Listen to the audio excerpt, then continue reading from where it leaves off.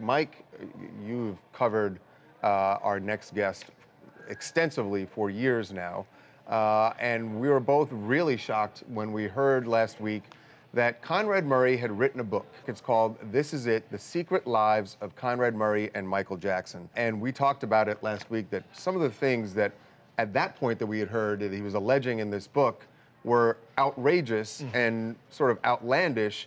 But now we're hearing some more things from this book, and they're not just outrageous and outlandish, they're criminal. And honestly, I'm shocked that Conrad Murray would write some of these things in the book, but we're gonna find out now why he did this and find out more about those stories, because Dr. Conrad Murray is joining us right now. Conrad, how are you doing? I'm doing okay, but your choice of words are unusual. What is criminal about the book? This is Mike, Dr. Murray. I can answer that. So the way that you describe some of Michael's relationships with children in your book, specifically Emma Watson, the actress, and Michael's goddaughter, that he wanted to be with her and move to London when she was 11 years old, and he wanted to marry his 12-year-old goddaughter.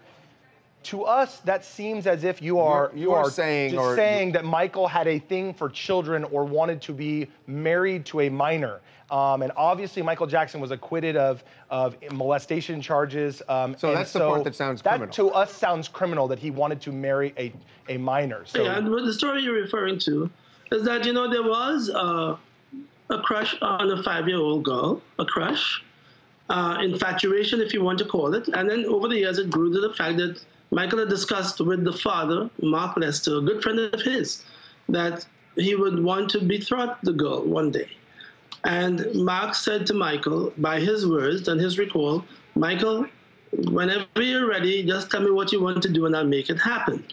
Well, I had no idea that when I asked how old the child was, she was then about 11 or 12 years old. Michael wasn't even sure how old the kids were. Now, but he knows. But he knew that they were. That doesn't. They knew. Michael knew they were minors, and right. that's why we said criminal. That's illegal to marry or have any relations with a 12-year-old if you were in your 40s or 50s. I would say, Mike, it may border on abnormality, but it is not really criminal unless you have performed an act. Well, let me ask you, Dr. Murray, you were friends with Michael Jackson and very close with him, close to his death.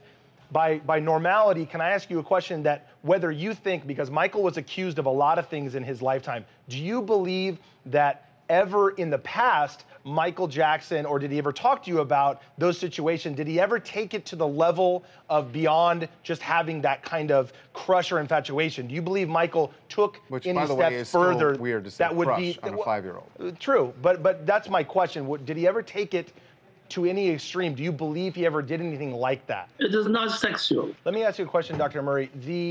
You say in the book that Michael told you that he wanted you to tell these stories if anything ever happened to him. A lot of people claim, and I have worked with many of them, that Michael Jackson said things to them because once they could profit off of whatever the stories were, they told them. I want to hear it from you. What exactly was that conversation like? What did Michael say to you, and what do you think he wanted you to tell? How did that conversation go about telling his story if something happened to him? I never decided to write a book about Michael Jackson. Michael Jackson told me a number of confessions and asked me that should anything happen to him, should he die, should he be injured or find himself in a position where he could not defend himself or anyone try to hurt his children, etc., then he wanted me to tell his story to the world. And he wanted you to tell the world that he had a crush on a 5-year-old. I'm asking only because it's in your book, and I'm taking you at your word that this is what Michael wanted you to say. If I'm going to tell a factual story that is honest, I don't need to protect Michael, give him some burnished impression that he's not. Michael is not a perfect man, neither am I. Like you're not. We have good and bad sides in our lives, and Michael has some darkness, but he has a lot of light. I've wanted to ask you this for a very long time.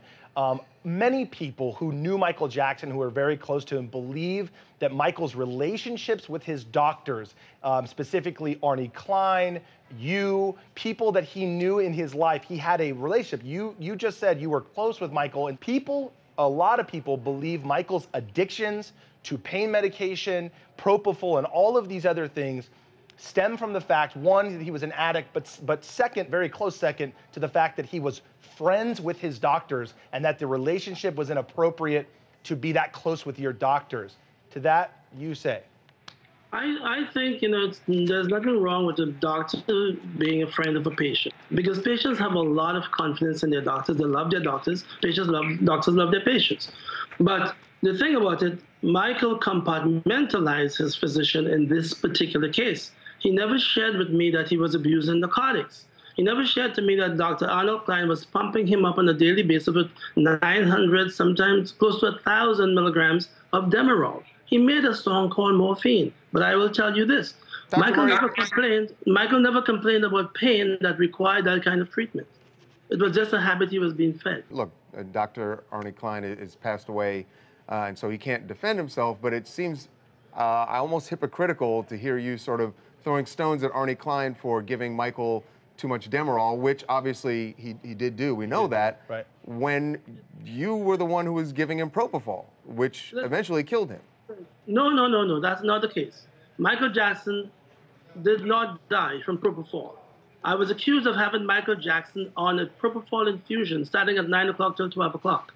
But the professional, Dr. Schaefer, also showed that Michael Jackson, because of injections of lorazepam, would have been in a coma and not responsive to painful stimulus since 2 o'clock in the morning, 2 a.m., and would not have gotten out of that state until about 10:30, 11 in the day. So if somebody is in a coma, does it make sense to start them on a propofol drip or an infusion before that? That did not happen. You tell me why the coroner's office up till now has not provided a brain propofol level when they said he died from apnea, and you require propofol to be in the brain in order to make the case. They have never provided it because it's not there. So you believe that your administering of propofol to Michael Jackson had nothing to do with his death? Nothing that I gave Michael Jackson should have harmed him.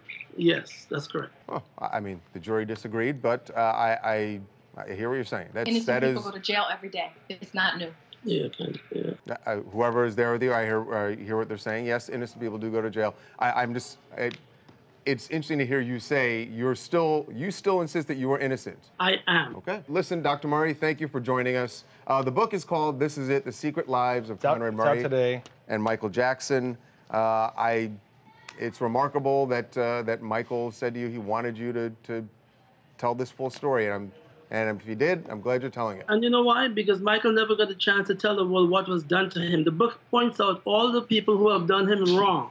You go there and check it, and you'll find out. Read that. Dr. Murray, I have to say this, and thank you for coming on, but I think you're right. Michael never got the chance to tell anyone, and I think a lot of people out there listening to this believe that's because you were his doctor. And I'm just have to say that. A lot of people believe Michael never got the chance to say anything because he's not with us anymore because of the propofol drip that he was on. It ended up killing him, and I want to say that out of respect, but just to tell you because that is the facts of what happened to Michael's existence. And, that's what the jury said, but Dr. Murray, but thank you for coming on, and the book's out today. Read the book, and I'll come back. I promise you that. Okay. Thank you, Dr. Murray. Thanks for joining us.